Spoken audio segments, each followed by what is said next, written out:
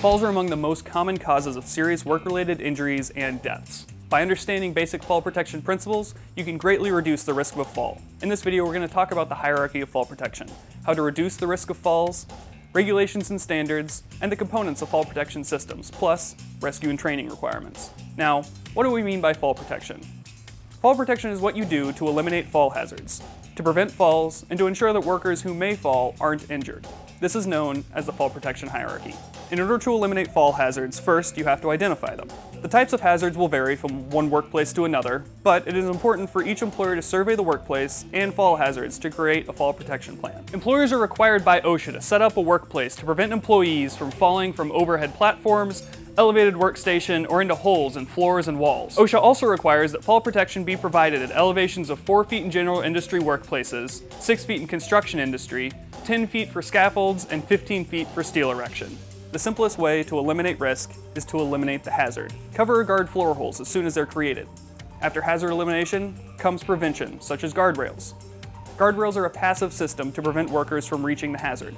If the hazard cannot be eliminated, the next best option is to use a personal fall restraint system to keep the workers away from the hazard. Unlike a personal fall arrest system, which is designed to stop a fall, a personal fall restraint system prevents a worker from reaching an unprotected edge, and thus prevents a fall from occurring. When a hazard cannot be eliminated, or a restraint system is not feasible, then a personal fall arrest system must be employed. A personal fall arrest system consists of an anchorage point, body wear or harness, and a connector.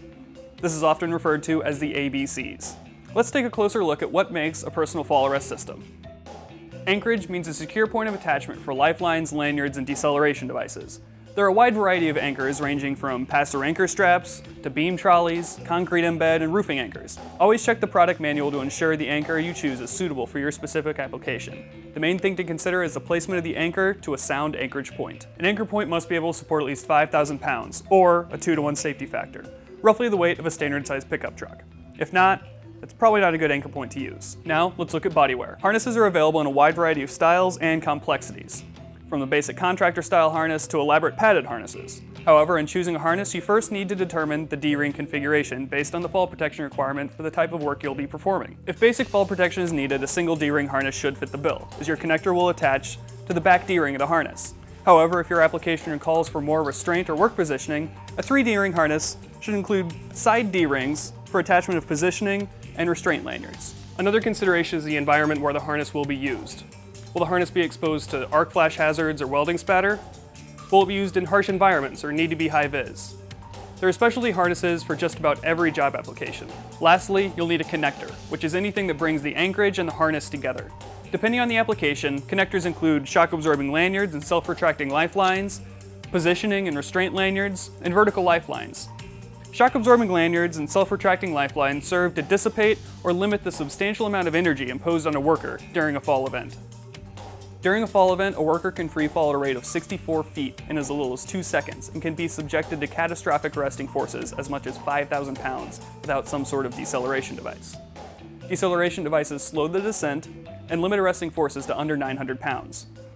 When choosing a lanyard or SRD, it's important to consider your application and calculate the distance of clear fall needed in order for the fall arrest system to activate and keep the worker from hitting the lower level. Typical clear fall calculations when connected to an overhead anchorage take into account the length of the shock absorbing lanyard, the deceleration distance, which is the maximum allowable amount of elongation that may pay out of an energy absorber upon activation during a fall event, harness stretch and dorsal D-ring shift, the height of the dorsal D-ring, then add a safety factor to account for other factors such as an improperly adjusted harness, actual worker height, or worker weight. In this example, the next lower level would need to be at least 17.5 feet below the anchor point in order to safely protect the worker. Make sure to consult the product manual for clear fall calculation pertaining to the device you choose. Another consideration is swing fall. Swing fall occurs when the worker falls while not being directly beneath the overhead anchor point. This can cause the worker to swing into adjacent obstructions rather than dropping straight down. A critical, important, and often overlooked part of any fall protection plan is a rescue plan that outlines what to do after a fall event has occurred. Unfortunately, while waiting for rescue, suspension trauma is a real threat.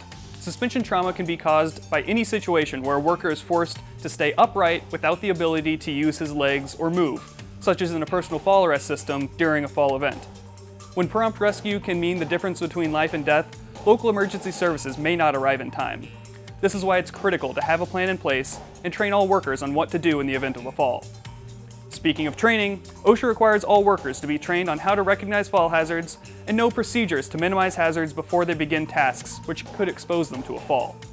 For more information about fall protection or any FallTech products, visit us at falltech.com.